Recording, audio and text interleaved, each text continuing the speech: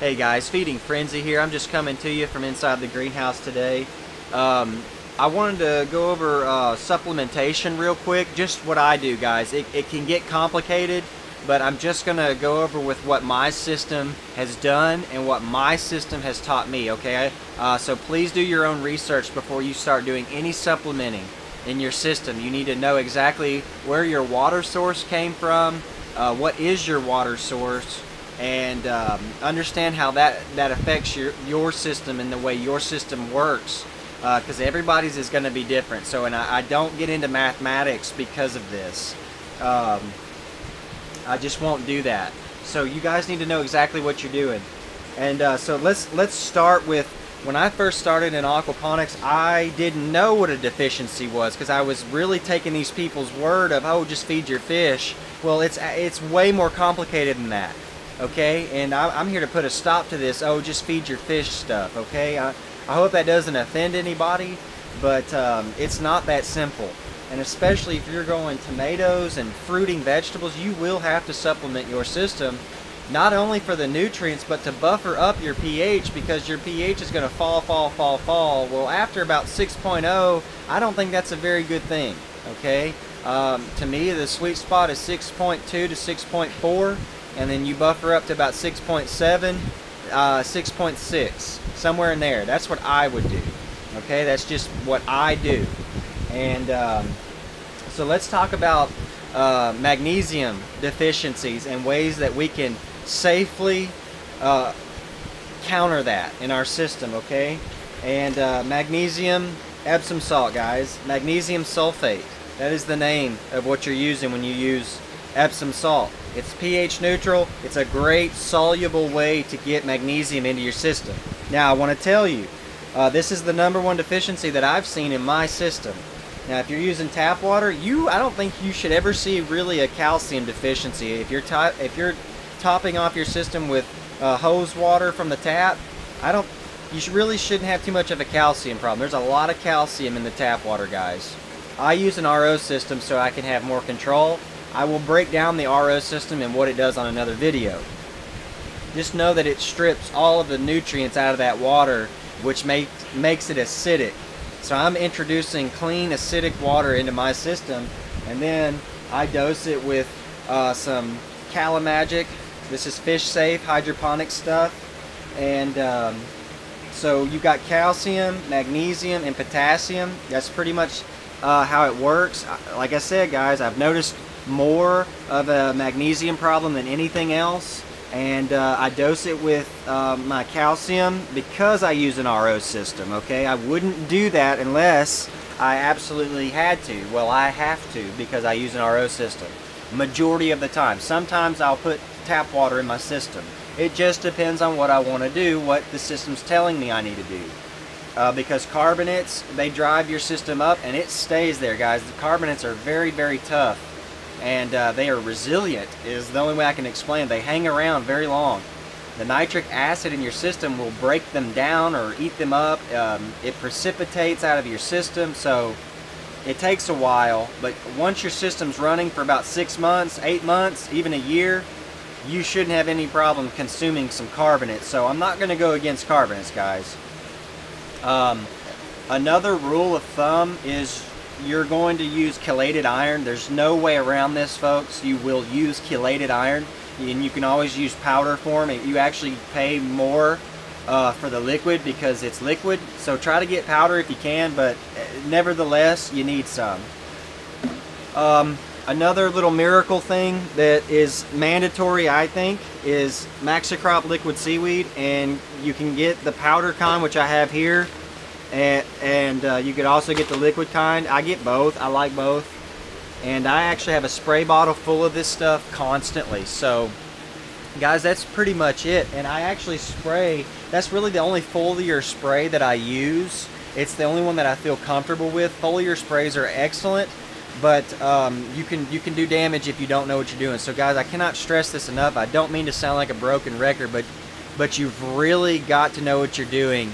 And less is more, because you don't want to cause any more problems in your system if you're already showing a deficiency. So I kind of want to talk about deficiencies, guys. If you've got Like, let's look at this tomato. You know, you got a top, middle, and bottom. I see a little bit of a deficiency here, but it is very, very minor, and it's appearing to be splotty, and it would tell me that it's a calcium problem, but I don't think it's a calcium problem because it's at the lower parts. Usually if you have a yellowing at the lower parts, and I'm talking about a chlorosis, okay, the veins are still green, guys, but the inside of where the leaf is and where the vein is right here, that should be green, and then you'll see yellowing in the leaf, and that's a chlorosis. All of these symptoms have chlorosis, so be careful. You will always see yellowing of your plant, but the bottom tells you it's either a potassium issue or a magnesium issue.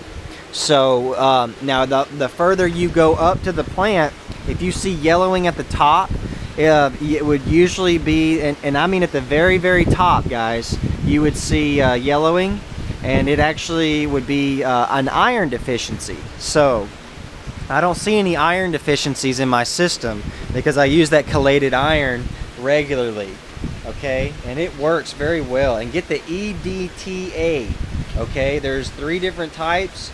The other ones have so many letters in them I can't even say them. So get the EDTA. That's the best stuff for your aquaponics system. And make sure it's ferrous. It needs to be in ferrous form. So make sure that you understand what chelated iron is, because it's a big one that you just have to go with. Okay, you have to add it.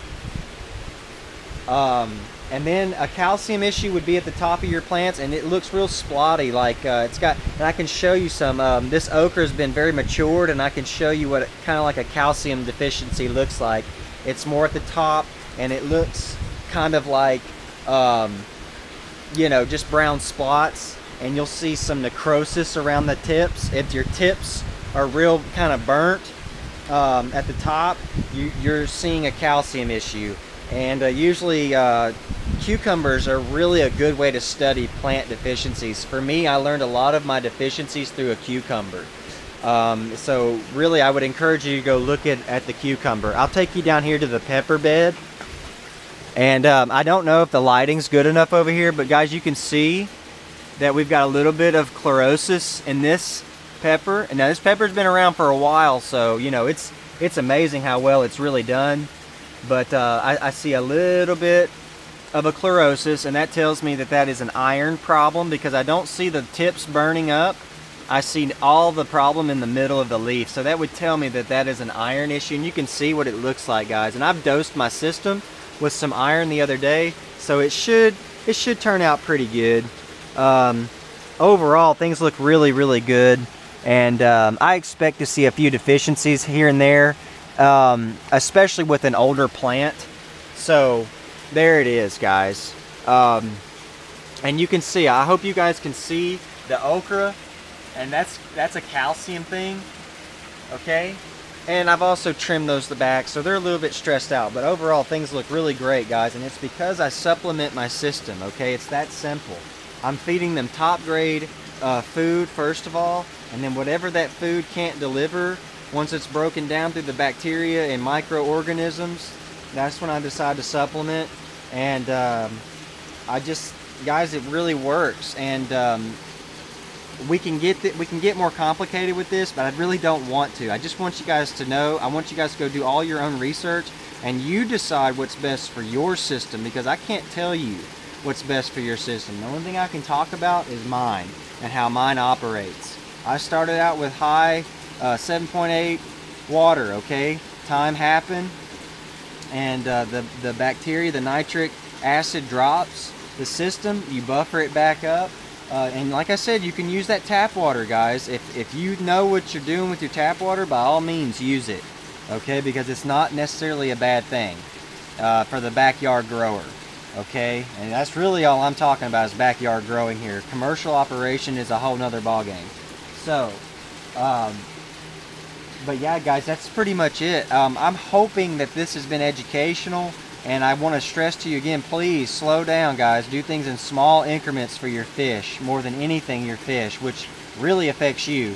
I mean, if something's hurting in your system and you notice it, that means it's going to be stressful for you. So let's be wise with what we're doing, and just know what products you're going to use. I mean, you can see all my products down there. I don't use all of that stuff, and I'm willing to push my system around a little bit. I'm willing to play with it with enough research. Okay, so guys, please do your research and understand how to buffer your water, and understand exactly when you supplement for your plants, exactly what's going to happen in your water for your overall system of your plants, your fish, and your bacteria. Okay, I hope this has been informative, guys. Hey, thanks for the subscriptions. Please comment, thumbs up the videos if you like them, guys, and thumbs down them if you don't. And hey, you guys keep building your systems, keep feeding your fish, and I'll see you on the next one.